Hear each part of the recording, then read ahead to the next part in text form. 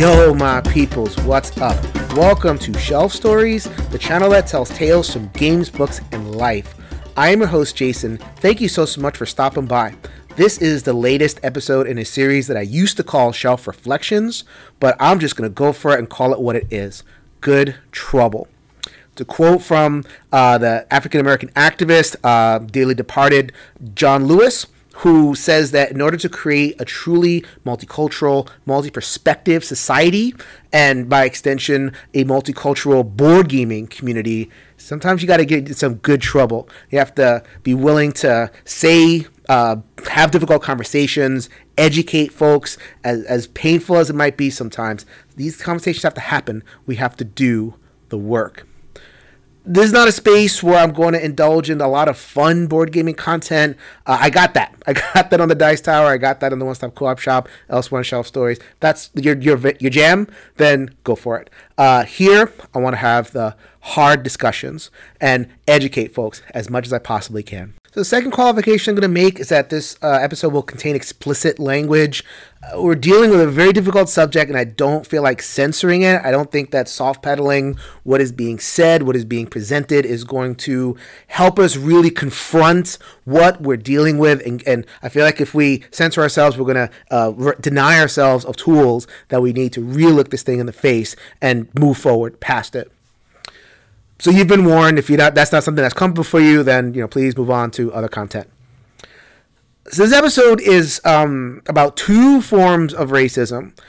Racism is not something that I have discussed in previous content. I've been dealt with, slavery and colonialism, all these other things, but I've been very careful to avoid the term racist and racism because they mean very specific things, and I don't want to be unclear. But it's gotten to the point where we have to face it, square up, and deal with it, because one type of racism emerged in a big way today. On Twitter, that was revealed by a person who I follow, named Danny, board game content creator. Not someone I know personally, not someone I've ever spoken to, but when they're on your Twitter feed, you feel like you know them, right? Anyway, they shared that this DM talking about effing chinks and chicks with you can see it, and just this is racism. If you don't think that this is racism, if you somehow justify this in your head, that this could be called anything but racism, then we're a problem, and you probably shouldn't be watching this video anyway. But I think most of us who are watching this video can agree, racism, right? So then there's a second type of racism, which we don't know what to do with, really. It's more implicit. It's not explicit like what I showed you. It's more maybe benign seeming or unintentional. It's merely offensive. It's only words. Or should we get offended? And, is it as bad as everything else? And blah, blah, blah, blah, blah, blah. Cause a lot of kerfuffle and brouhaha in the community, whatever word you want to use. But it is just kind of like a different thing. It's more in that really gray area, and we're having a hard time kind of parsing it. So let me break it down. It's actually the start of all this stuff, that the tweet that Danny received. So if you haven't been following Twitter, God bless you, by the way. If you avoided Twitter, I'll break it down as fast as I possibly can, get through it. So the Italian designer, Daniele Tassini, he designed one of my favorite games, Teotihuacan, also Zolkin, a few other games, a T-series, so to speak. So he had a private conversation online that was leaked out to the world. And here it is in Italian, and then there's an effort to translate it into English, which is, from what I gather, it's like a response to the idea that orcs shouldn't be depicted as black. And he goes off on this whole thing. It's kind of like, rambly and everything. It's like a boomer rant, so to speak. Why are you interrupting my token? Blah, blah, blah. Grognard or whatever it is. Okay, fine. I've heard it a million times. So then goes on and says something that is kind of like caused all the, the stuff. I use the N-word all the time, my friends. Depends on context. I'd use it all the time. All this sort of stuff. So it was pointed out that the N-word means something different in Italian than it does in English. So it kind of like there was a cleavage, right there. Now we're in the gray area. It's not explicit racism, but it's in this kind of middle space. What do we do? And so, and then, but whatever it was whatever it was problematic. The board game company and the community asked for an apology. The apology was given. It was kind of like, I didn't mean it, so to speak. I'm sorry I did it, but I didn't mean it that way. And it just kind of came off as more defending himself than actually, rectifying what was done. So then, all sorts of stuff happens that can yada yada that, but you could tell. It's now like the designers in kind of hot water. So the next step of that is Rahdo. Rahdo, who we all know and love. Rahdo runs through very, very popular, top 5 most popular board gaming content creators, right? So he goes on his podcast and he defends Tasini. Says that he was kind of set up, the quote was taken out of context, and there's a lot of translation issues, and why is the Twitter mobs going after him, going after his livelihood, he could be ruined, blah blah. It really kind of coming down hard on defending this, and just kind of putting himself out there for that. Names during his podcast, and I understand that he's released a different version of the podcast that takes away the names of a lot of different board gaming content creators who he just, is kind of putting on blast for various reasons. And then, so that, that podcast kind of goes through the internet webs, and a lot of folks on the progressive side of things respond. This is unacceptable. What are you doing, Rahdo? A couple of people flag the issue that this is not only inaccurate, but dangerous. And this is the context for Danny receiving the text. Danny was a very vocal critic of Rahdo, and then so he got the DM of basically leave Rahdo alone. So that's a chain of events. Walking it back a couple of steps though to the original Mr. Tasini's comments. Let me say on no uncertain terms that they're racist. I don't know if the person is racist. I have no idea, and I'm very uncomfortable. That's a very high bar for me to meet to say a person is racist, but the statement is racist. I don't have a lot of patience for the generational argument or the cultural argument, because this stuff is changing. Culture is changing. Nothing stays the same for very long, especially in this globalized world, where social media is breaking down the geographical boundaries, the generational boundaries. It's mostly young people who have made the decision that, ways of speaking that were kind of in the enclaves, the ethnic enclaves. And, the Italian, that kind of older mentality, I don't know Italian, but I know it very well from my mentality. It's rare that I'll hear at the domino table amongst older folks. Why are these young people telling me how I can speak? Blah, blah, blah. Younger people have a problem across cultures. So let's look at it from another perspective. Think about the goal. Think about the ultimate vision of a multicultural, multi-perspective, diverse, welcoming community as a whole. Do statements belong in that space? No, they don't.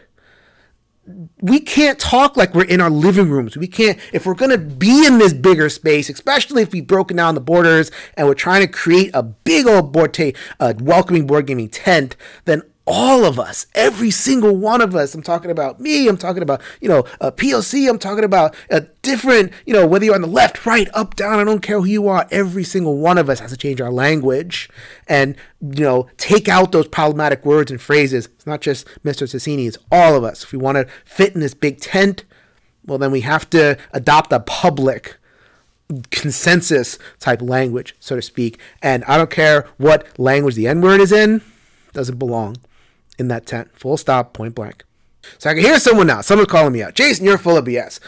People got mad. They didn't want to create no big tent or anything like that. They wanted to scalp. They wanted to punish him. They wanted to shame him because we somehow get off on shaming people and bringing people down, bringing the white man down, all kind of stuff. I heard a lot in DMs and conversations, all that kind of stuff. Something like that.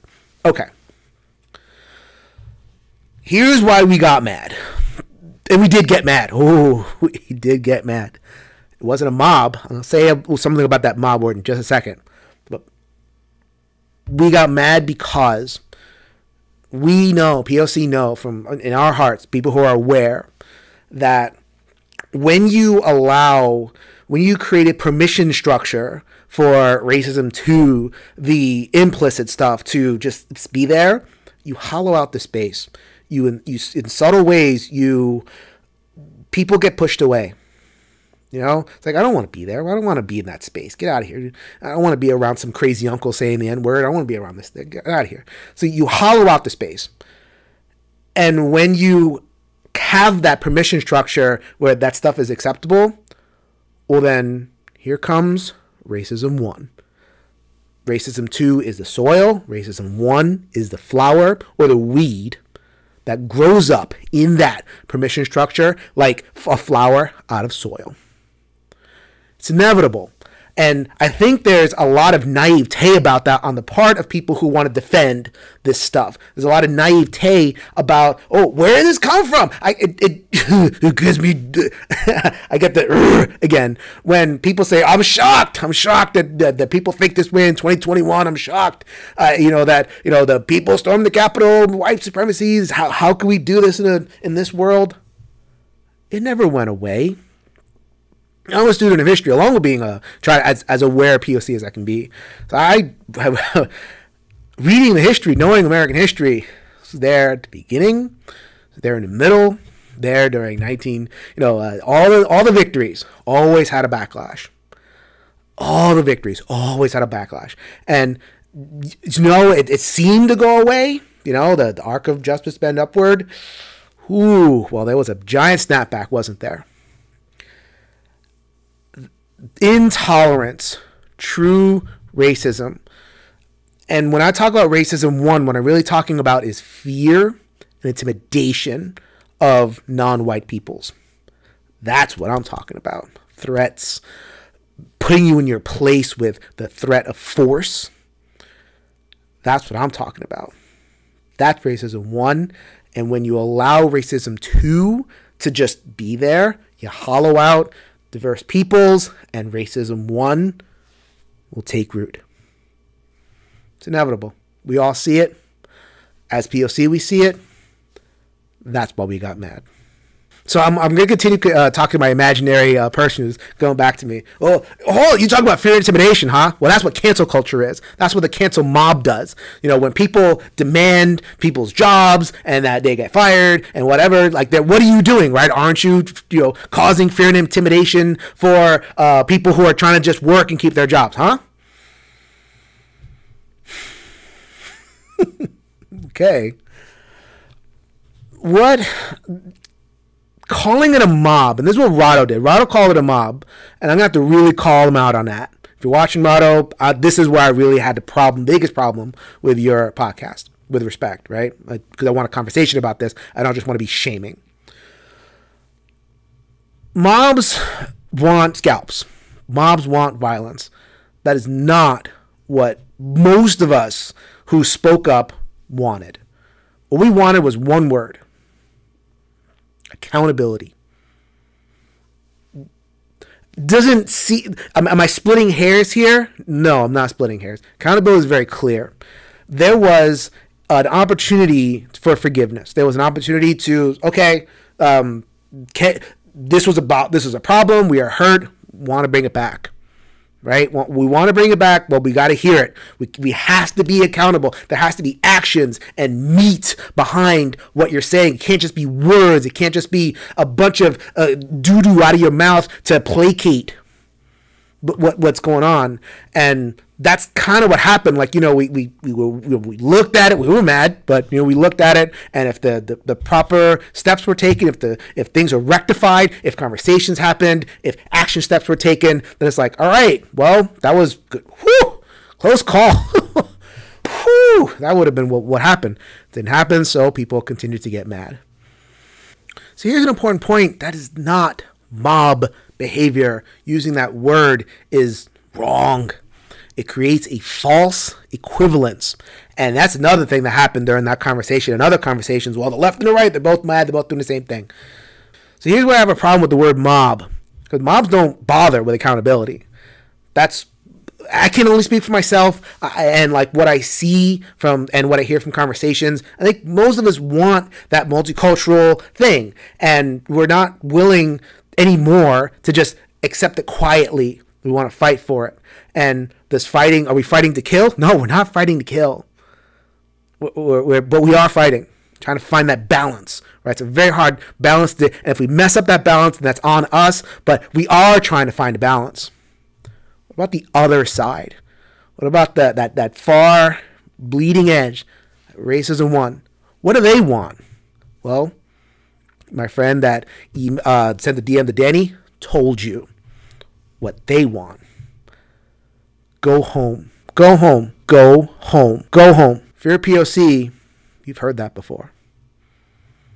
You know what that means. Go home.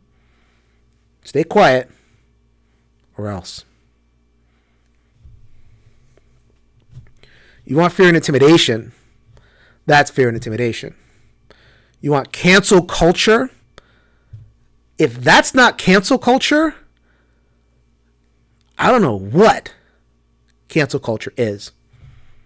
It is complete and utter garbage that someone who wants the people who fight for a multicultural space are accused of being cancel culture when we get loud. This is canceling, or I don't know what canceling is. So this is passionate. This is really important to me. I'm a radical for this stuff. I'm a radical for a multicultural, multi-perspective world. I'm a radical for education, and I'm a radical for compassion. So this is where I'll walk back the emotion. I want to bear my genuine feelings and my genuine language, but I want to do it for the sake of accomplishing these goals that I think we all want. I just don't want us to take the easy way out. So, I invited Rahdo to watch the video and make responses. I invite anybody to watch the video, make responses. Did I articulate the position well? Did I come on too strong? I'm always kind of processing my thoughts and my, everything. So I'm open to discussion. I'm open to, did I present the position well? Do people agree with it? Do people not? So please, comments, on Twitter, everything like that, wherever I share it out, please, we will continue this conversation. But I'm not open to changing my mind on this stuff. I may kind of learn different perspectives. There's always kind of minor things that kind of change. But my core position that those two kinds of racism, the benign stuff and the actual in-your-face fear and intimidation racism, they're related. One is the soil upon which the second grows if it's allowed to be unchecked. Don't think I'm going to come off that one, but I will talk to people, and I will try as best I can to understand people's perspectives. So this is Jason reminding you, if you can change your mind, you can change the world. So until next time, cause some good trouble.